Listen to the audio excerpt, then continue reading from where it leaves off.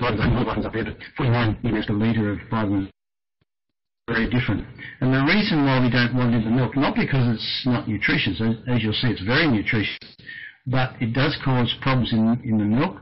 It has a very low clotting temperature and it can cause fouling and heat exchanges. And so if you're in a situation where a lot of the cows are calving at the same time and the percentage of colostrum could be quite high, this can certainly affect the performance of pasture.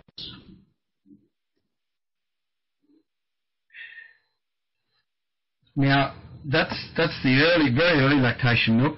Late lactation milk is also an issue, and it's quite different from the early and mid-lactation milks. It has a higher protein concentration. The fat really doesn't change, but free fatty acid does change. It becomes higher. I'll talk about that a bit later on when I talk about lipolysis. A higher cell count, and with that goes a higher plasmin activity. That's the protease.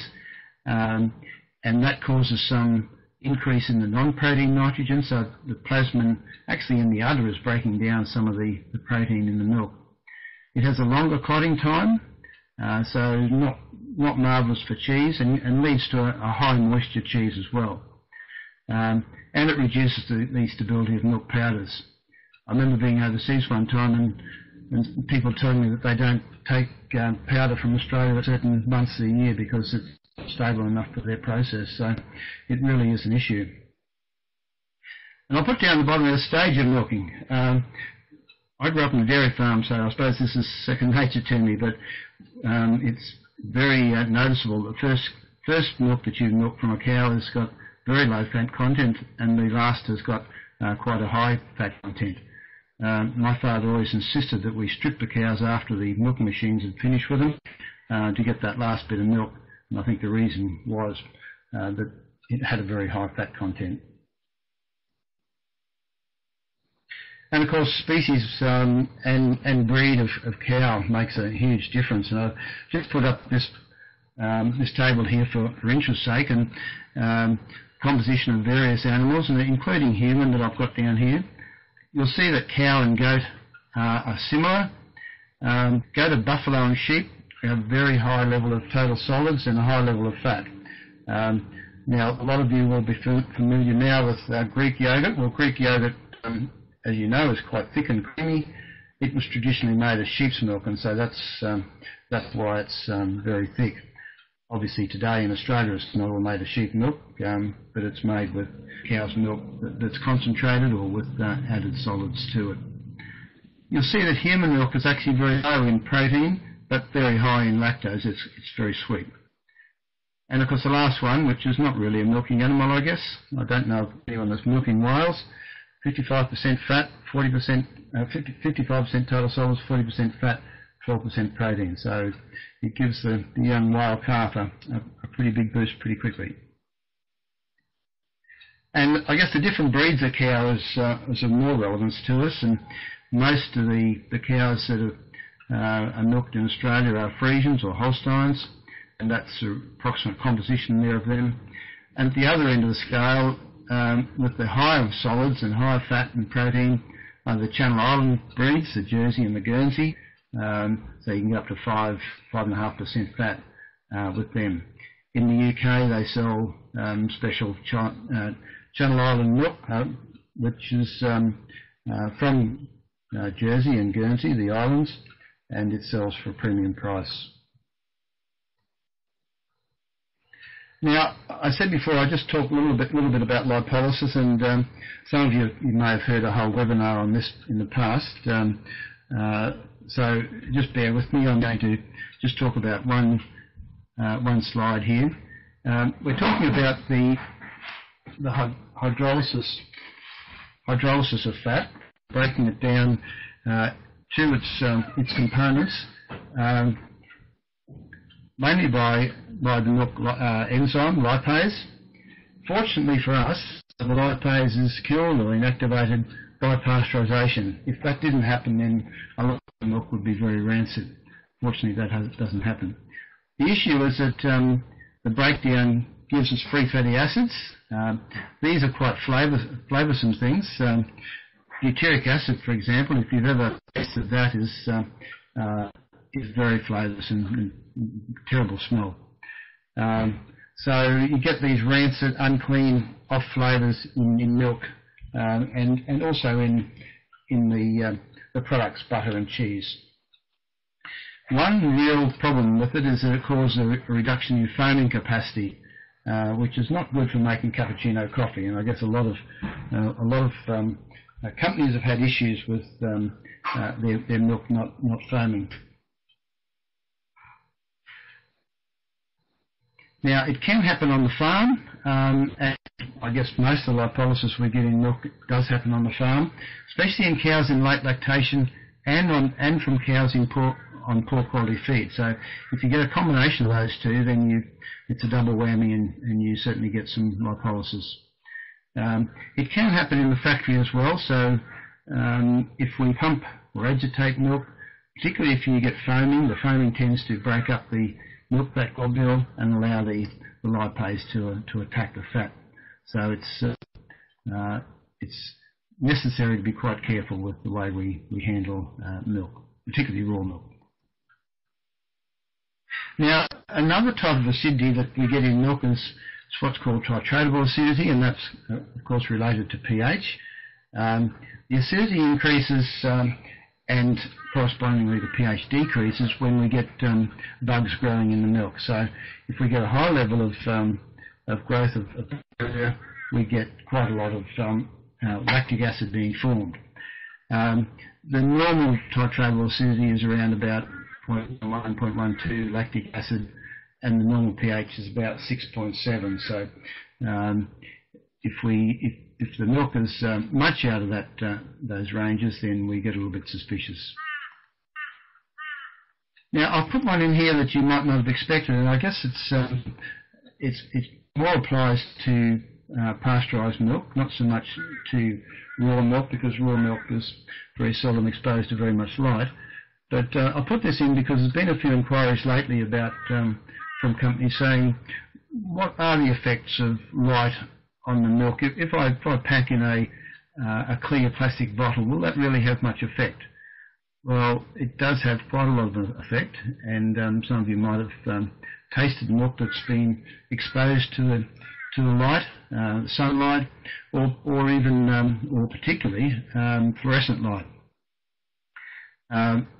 One of the things that I came across was this example that I've got in there, where people looked at flavour defects in pasteurised milk in clear plastic bottles that were stored in one of these retail refrigerated cabinets at 6 degrees under fluorescent light. And trained tasters could taste the difference in 15 to 30 minutes, and even untrained consumers within 2 hours. So you can see that there's no way that you really want to pack milk in a plastic bottle and leave it in the display cabinet for too long. And I just put in there that it's been estimated that something like 50% of milk remains in the display cabinets for greater than 8 hours. So if it's not protected during that time, then it's going to go it's going to get an awful flavour.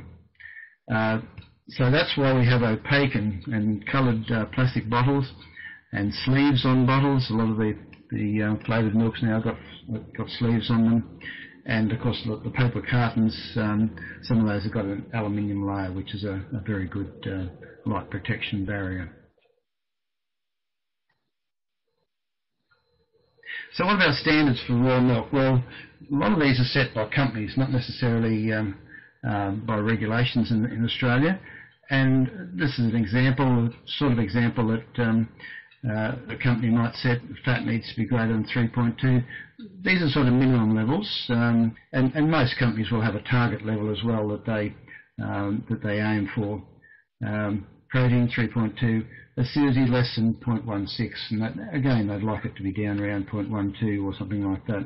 And pH grade 6.6, and I guess I'd like it to be 6.7 or something like that. Freezing point, one I haven't mentioned, but this is the hardy perennial, I suppose, that was introduced to pick up added water in milk. It's quite sensitive. most freezing points should be around about minus degrees Hilton. That's the way it's measured. That's a little bit different from Celsius. The international limit is something like 525. Now, if you've got a milk 540 and you add around about 2% water, you'll actually get to around about 0.525. So most companies would like to have a bit better standard than that. I just thought I'd put in the Chinese standard for raw milk, just to give an indication, because a lot of people now are thinking of or are already exporting milk to China. I've got another slide about the pasteurised milk, but I thought this was interesting. A lot of countries now don't specify very much in terms of standards for raw milk, so I thought this one was interesting. Their freezing point, minus 500 to minus 560. This is in Celsius, so that's a little bit lower than the hot bed, but it's a very big range that they've got there. Specific gravity, I haven't talked about that, and it's usually not used in this country as a specification. Protein 2.8, so quite a bit lower than what we'd normally expect here, and fat 3.1, similar to what our lower limit here. They do an impurity, which is bits of dirt and stuff that they get if they filter their milk, or when they filter their milk. Milk solids not fat, about 8.1. That's a little bit lower than most of our milk here. And then in their acidity, they go 12 to 18 for bovine milk, and this is in degrees Fahrenheit, which is a bit different from degrees Celsius. You actually have to multiply not degrees Celsius, percent lactic acid. You have to multiply your percent lactic acid by something like 111 to get to degrees Fahrenheit. So 12 to 18 is equivalent to something like 10 to 16 or something like that.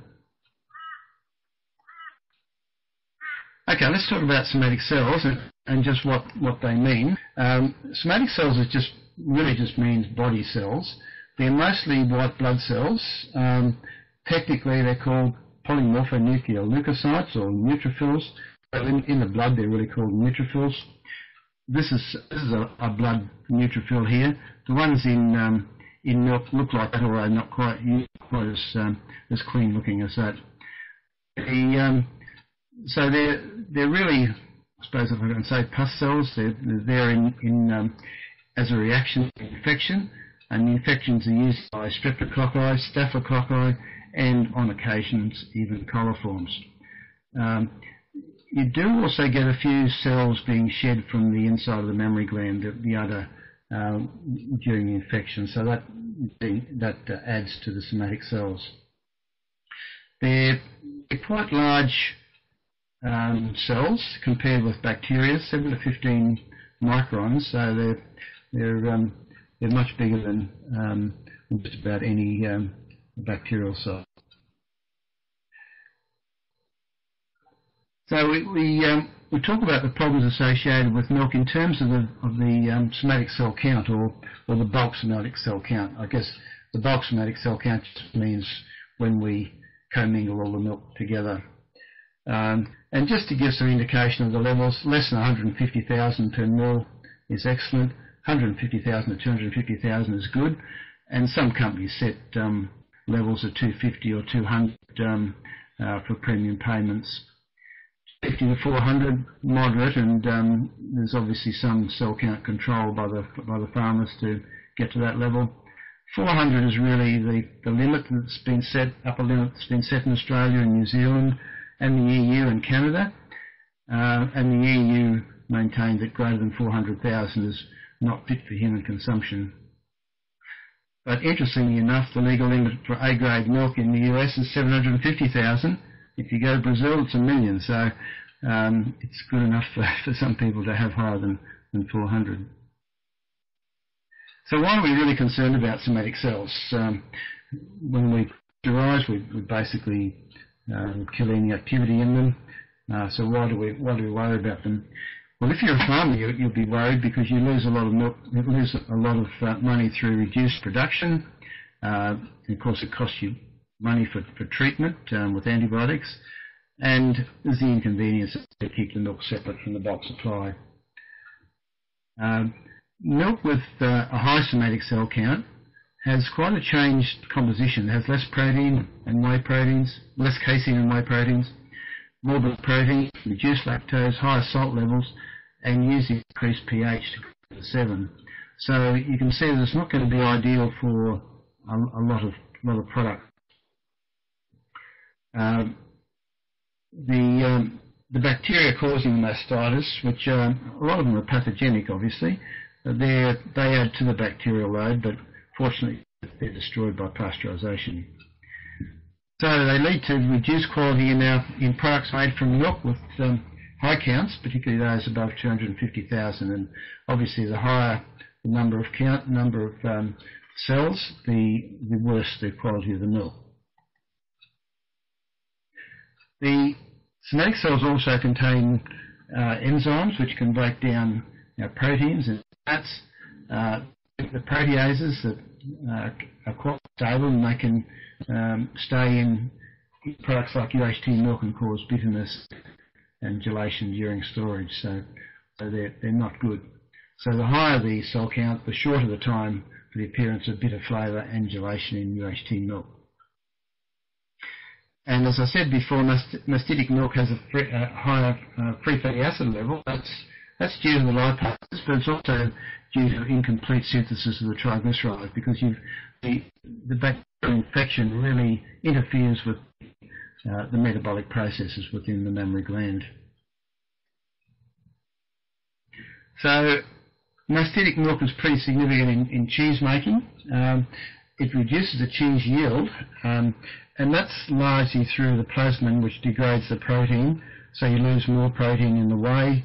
The reduced casein obviously directly affects your cheese yield, and the curd formation is not as good. You get it's longer for flocculation, slower rate of curd firming, and reduced firmness. So, and you get more loss of fines in the whey. So, obviously that's not exactly what a cheesemaker wants. And of course, once you've made the cheese, you've got a reduction in quality as well, decreased curd strength due to the high whey proteins, low caseins, pH and altered calcium phosphate caseinate balance. Get a higher moisture content. It's soft, less elastic, sticky and grainy. So, and the flavour might be off as well. So, all in all, not a good idea to use mastitic milk. But of course, as I mentioned before, it really depends on the number of cells that you've got there. Less than 250,000 is probably not going to make much difference, but once you start getting over 400, it probably does make a difference. Okay, let's have a look at bacteria, and as I said, these are probably the focus of the presentation today. I say they're bacteria and their enzymes because that's really all bacteria do, is produce enzymes which then cause problems. So the bacteria themselves are not a problem. It's the enzymes that they produce that are the problem. So all raw milk contains bacteria, so we can't get away from it. The bacteria are less than 1 micron in diameter and 2 to 8 microns long, particularly the rod-shaped ones. So as you see, a lot smaller than the somatic cells. They come in different shapes and obviously sizes. Some are spherical, some are rod-shaped. And as I mentioned before, this is the only reason why we heat treat milk. If we didn't have bacteria, we wouldn't need to heat treat milk. So the dairy industry might not even exist, certainly not as it is at the moment. So the boilage of milk caused by the enzymes that they produce, and the bacteria come from various places. They come from the cow initially, the udder and the teat surfaces. Obviously, if we've got mastitis, we're going to get some bacteria from them. The environment, the air, the water, the soil, dust, mud, manure, anything that's on the teat surface that could get into the milk will be there. And equipment, of course, if we don't clean the equipment properly, that's going to keep on recontaminating our product. And humans, we all add to the amount of bacteria just by being around and handling the products. Now, this is probably second nature to many of you, but very quickly, when we talk about growth of bacteria, we're not talking about the size of a bacterium, we're talking about their growth through cell division. So one cell becomes 2, and of course 2 become 4, 4 become 8, 8 becomes 16. So that's how cells grow. Now, there are a lot of different types of bacteria. I just want to talk about a few. Obviously, spoilage and pathogenic are two that we talk about very often. The spoilage bacteria, they're the ones that make the milk go off, spoil the milk. The pathogens, of course, are the ones that cause disease, and they're the ones that we use pasteurisation to kill. Pasteurisation has been set up specifically to kill the most heat-resistant pathogen, which is a Coxiella, the Q fever organism. Sometimes milk is thermised at a much lower temperature, 65 to 15 seconds, say. Kills most of our spoilage bacteria and just gives us a bit more time before we use the raw milk for processing. It doesn't kill all the pathogens, so it's not a true pasteurisation process. Another major type of the spore forming, as opposed to the non-spore forming. Now most of the milk in raw milk don't form spores, so I guess they're non-spore forming.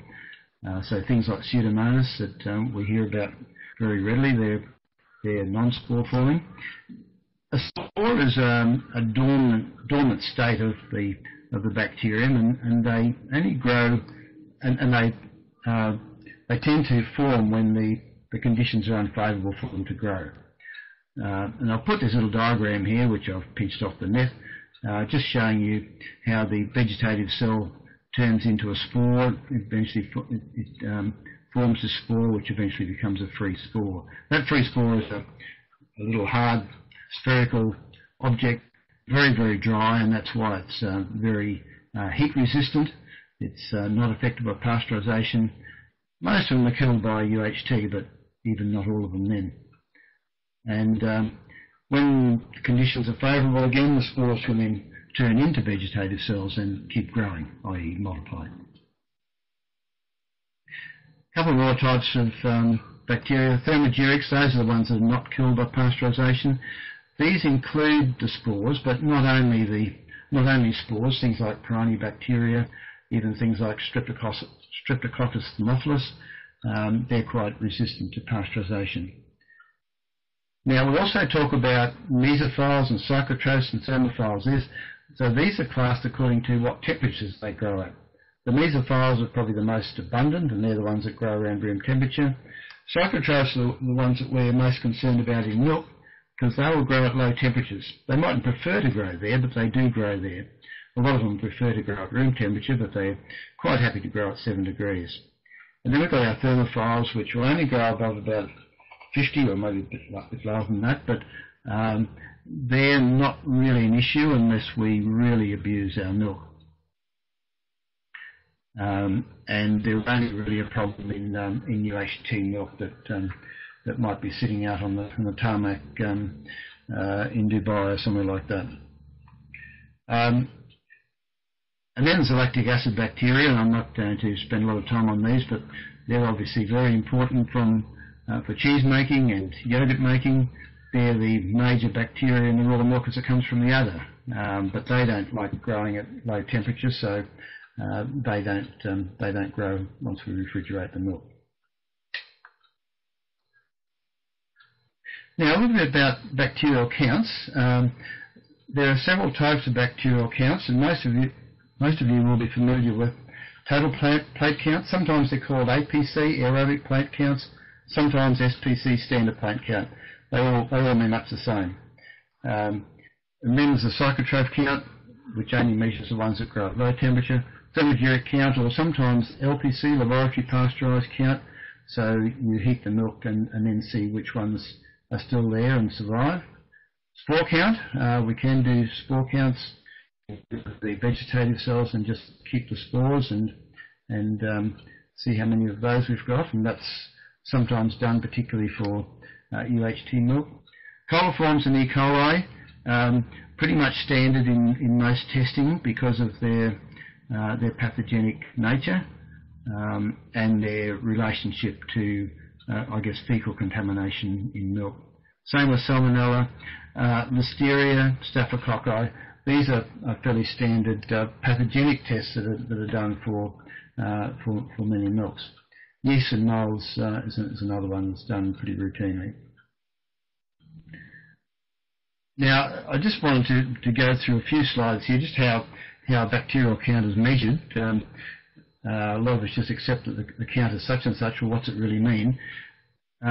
These days, it's pretty much done by a machine like a Bactiscan, and I'll talk about that a little bit later on. But in terms of a manual count, just a brief outline here of a manual count. We usually dilute our milk, maybe say 1 in 100, and we put a small amount, maybe 0.1 of a mil, onto some sort of nutritious agar in a petri dish or plate. That's the same thing. The plates are incubated for usually 30 degrees for 2 to 3 days to allow the bacterial cells to grow. When they grow, they actually form colonies which look like little beads. And I'll put this this plate here, which again I pinched off the net. You'll see that they all look very similar. That's not the case with ones from milk. These are obviously pure cultures. So then we count the number of cells on there. I counted these and they come to about 95. So that's where we start in terms of making a cell count. We can work out our true total plate count from that. If we've got 95 colonies on the plate, that's 950 per mil because we only use 0.1 of a mil. We dilute it 100 times, therefore multiply by 100 again, and we get 95,000 colony forming units per mil. So 9.5 by 10 to the 4 is the way it's often stated. Now, good milk should have something like 1,000 to 10,000 CFU per mil. Poor quality greater than 100,000. Very poor quality greater than 1 million.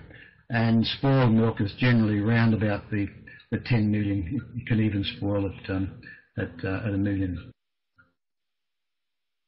So there's a few counts other than total plate count, and things like thermogerics, we do a heat treatment before we do those. Coliforms, they need a special microbiological medium, and special incubation conditions. So if we do psychotroph counts, we need to incubate at 7 degrees. So all are slightly different, just a bit of variation on the total plate count, but the principles are much the same.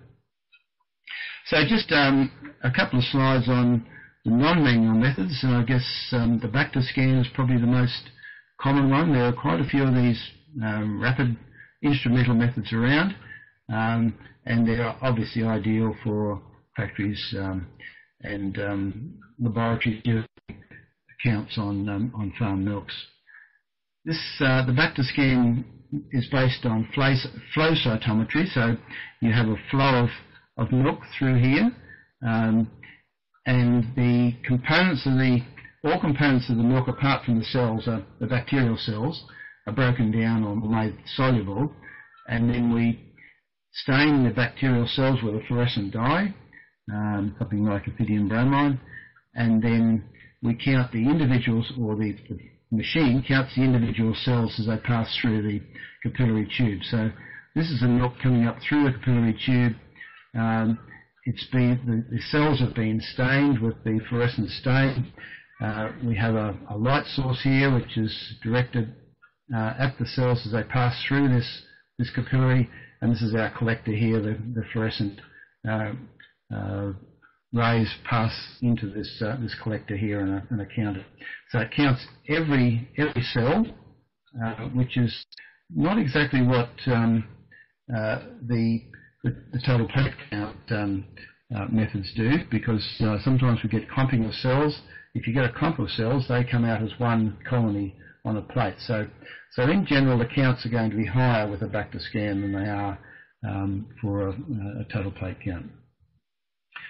So the Bactiscan can measure up to something like 200 samples an hour, which is ideal for the high throughput that's needed. So what about the good and the bad and the ugly counts? Well, if we take the standard plate count, this is where our good our warning and our action needed are. This is a laboratory pasteurised count. Again, we'd like it to be down around here, around about the 100. Actually, often this is mainly spores, so we expect to be in this region. You can't get rid of the spores, so they're always going to be there. But if you've got a lot of dirty equipment, that's also going to show up in this area as well. Coliforms, we'd like them to be down around less than 50. And somatic cell counts, of course, we've talked about before. So my summation of a good milk: standard plate count less than 10,000, thermogeric count less than 200,000, coliforms less than 50, somatic cell count less than 200, and spores less than 100. Now, people will argue one way or another about those, but if you had a milk like that, there's not many things that you couldn't do with it. It'd be a good milk. Few microbiological standards for raw milk in various parts of the world. The USA, 100,000 for individual farm milk, and once you've commingled the milks, 300,000. UK is 100,000, and see in China 2 million. Obviously, that their dairy industry is still in its infancy, and I'm sure that that standard will be modified the longer the industry is in existence. Why do we worry about high cell counts? I guess we know why we worry about high pathogen counts like coli and salmonella. They can cause illness, and of course they can result in product recalls, which no company wants. The problems with the spoilage bacteria are a bit less obvious. If they're really high, the milk's going to be pretty awful. If it's high but not spoiled, it may contain enzymes, these are the proteases and lipases, which are formed by the bacteria. Now, the enzymes tend to form when the total count is greater than about 100,000, so we're likely to get some proteases and lipases produced at those high counts. The problem with these is that most of them have pretty high heat stability, so if we make ESL milk, which is produced at maybe 130 degrees for a few seconds, or UHT, which is produced at more like 140 for a few seconds, some of these bacteria, some of these enzymes still remain and can cause problems during storage of those milks. And they can also cause problems in cheese. I know there's been whole batches of cheese dumped because these enzymes have produced bitterness in the cheese after bitterness or lipolysis of rancusi in the milk after they've been stored for some time. So it's not a small issue.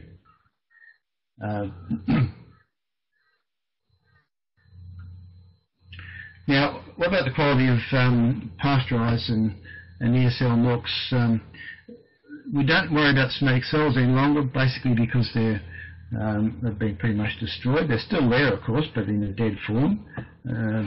There are processes around for removing them, like microfiltration, but that's not practiced for market milk in Australia. The bacteria are still a problem, of course. There shouldn't be any pathogenic bacteria there, and if they are there, they're getting in after the heat treatment, and that's a very serious one.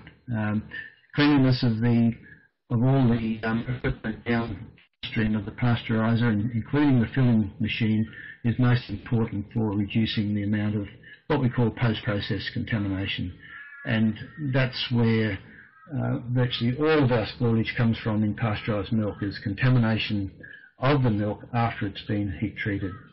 We know that if we take the pasteurised milk straight from the pasteuriser without going through a filler, and we package that away aseptically, that milk will keep for several weeks because we haven't given the bugs downstream any opportunity to contaminate the milk. So there's a real issue with post-process contamination. That's the big thing that affects the quality of all of our pasteurised and ESL milks.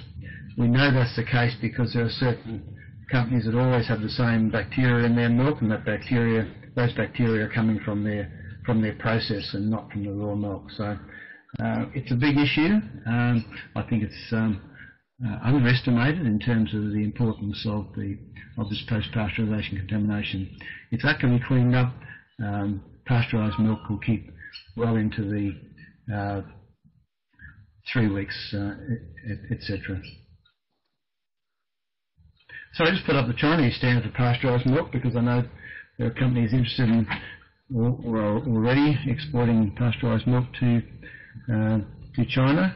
This is their standard, total plate count. Now this is what they call a 3-class specification. M is the number of samples that you've got to analyse.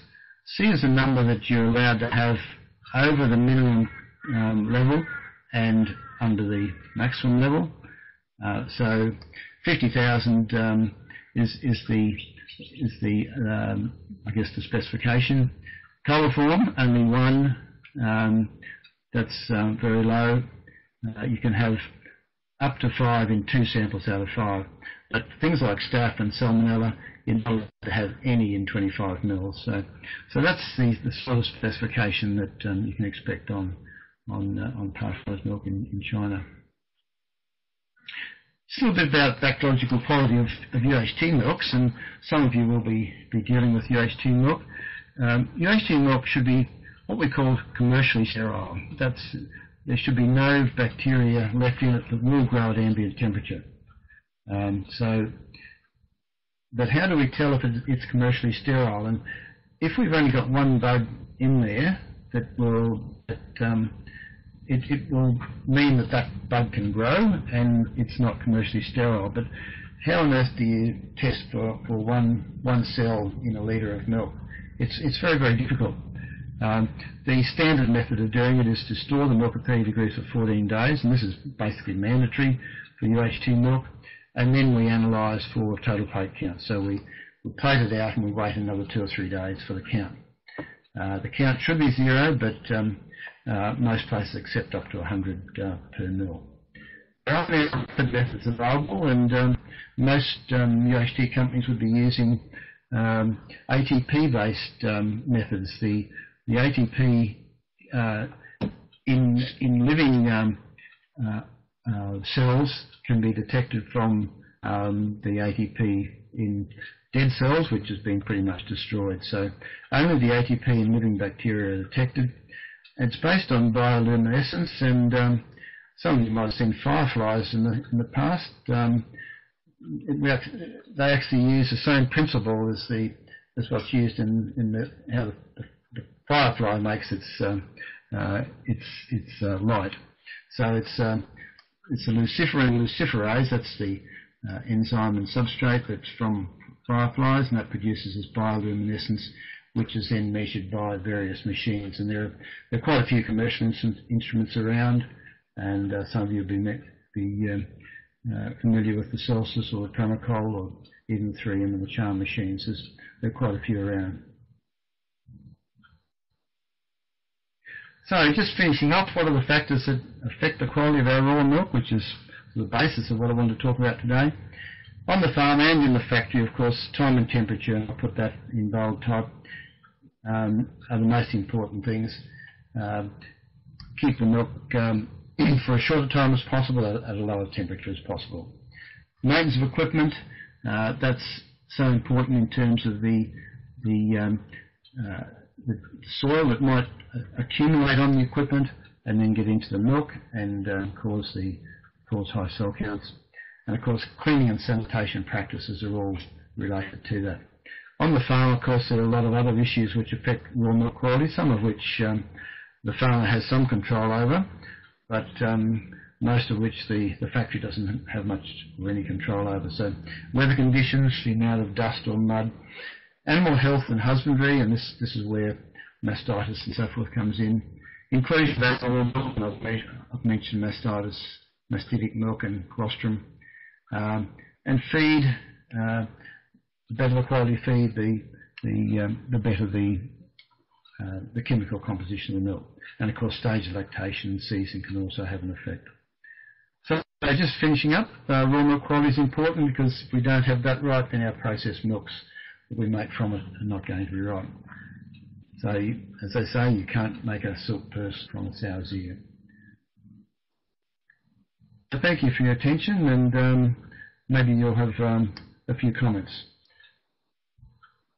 Doug's got one there already, so let's see what he's got.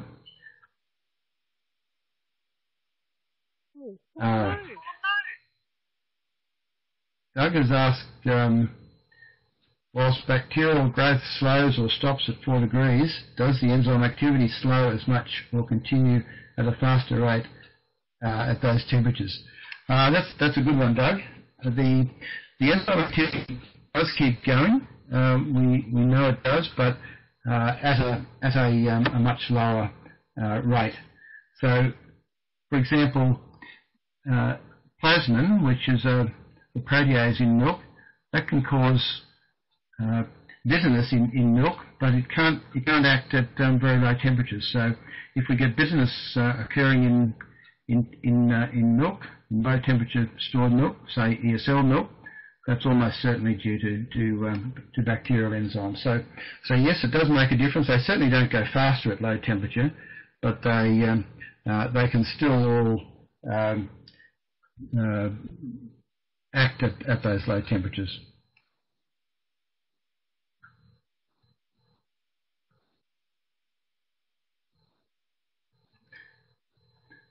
Okay, Elaine says, could you please provide more background to the international measurement unit used for freezing point?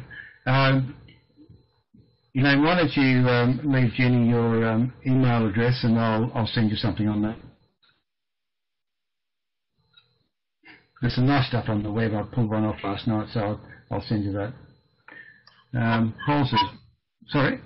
Sorry, I just want to say if anyone else wants that information, they're welcome to email me as well and I'll pass it on.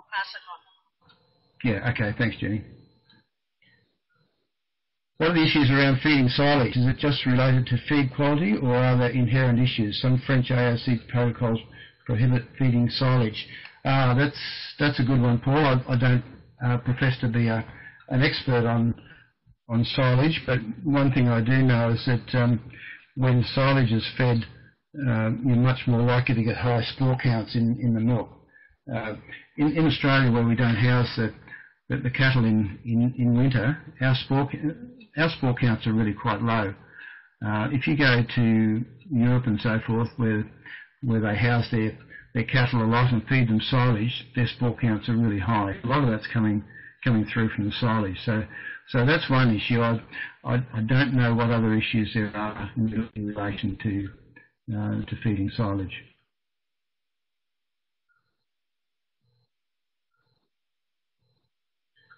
Yeah, okay. Doug's up with this more than I am. He's saying that the silage can also carry harmful organisms, and the EU in particular is concerned about these in raw milk cheeses. So yeah, thanks for that, Doug.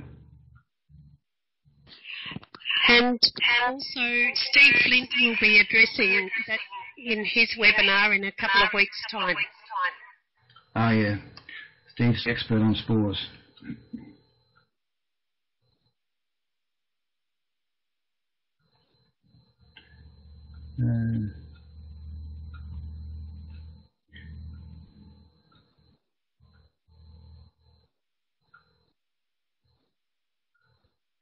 Okay. About my slide 10, I said about foaming breaking up the milk-fat globule membrane. Maybe I didn't put that in properly. The foaming, if a fat globule sits alongside, okay, thanks.